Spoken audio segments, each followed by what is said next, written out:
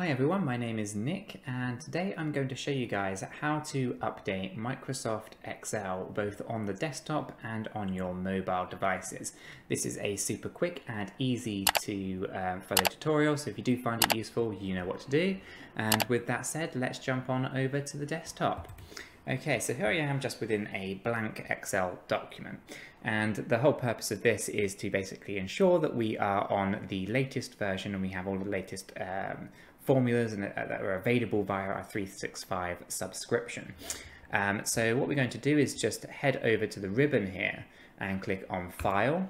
From File, we want to scroll all the way down to where it says Account. We'll click on Account, and then on the far right hand side here it says Office Updates, and then we have a little drop down menu.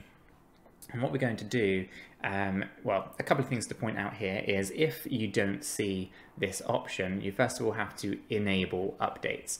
Okay, so where I see disable, you'll probably see enable. You click on the enable updates and then you can now update. Okay, so once updates enabled, you can click on this update now button, and this will check for and apply updates to the entirety of the applications that you have downloaded via your Microsoft 365 subscription. Okay, so I'm just going to give that a click.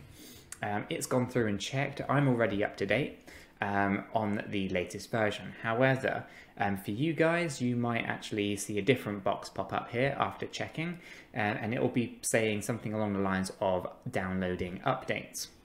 Now, depending on how fast your internet connection is, will depend on how fast the download actually occurs. Once the download has been completed, you'll get a new dialog box pop up. This is probably one of the most important dialog boxes for this entire process. And this one will actually tell you to save all of your existing work before continuing.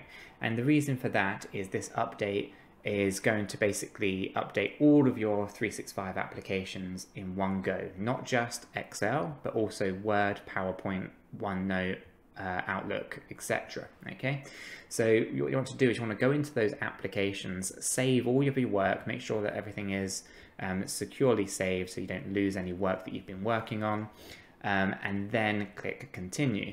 Once you hit that continue button, Microsoft will go through and close all of the applications for you. It will then apply the updates to all of the applications you have installed, and then it will reopen all of those applications on the exact documents that you are working on. Okay, so there's no need to close the applications yourself. Just make sure that you save your work so you do not lose anything. Not so important if you use OneDrive, because all your data is basically saved dynamically, and likewise for SharePoint.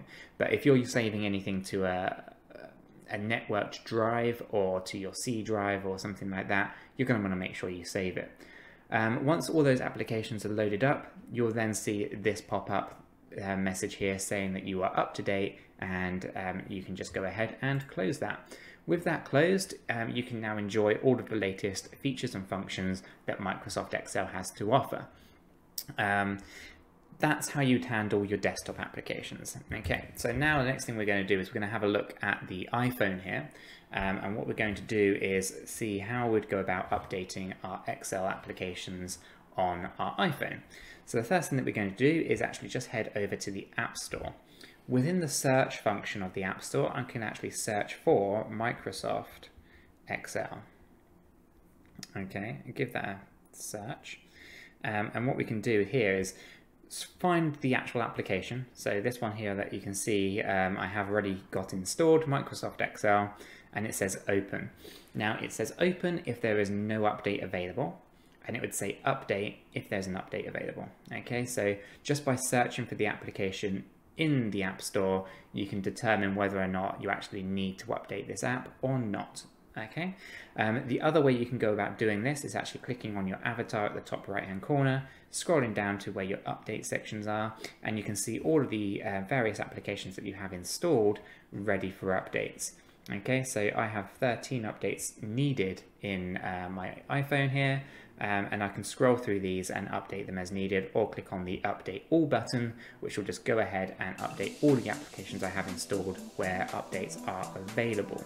And guys, it is as easy as that to go ahead and make sure that you are updated to the latest version of Microsoft Excel. If you found this useful, you know what to do, and I will catch you guys in the next video.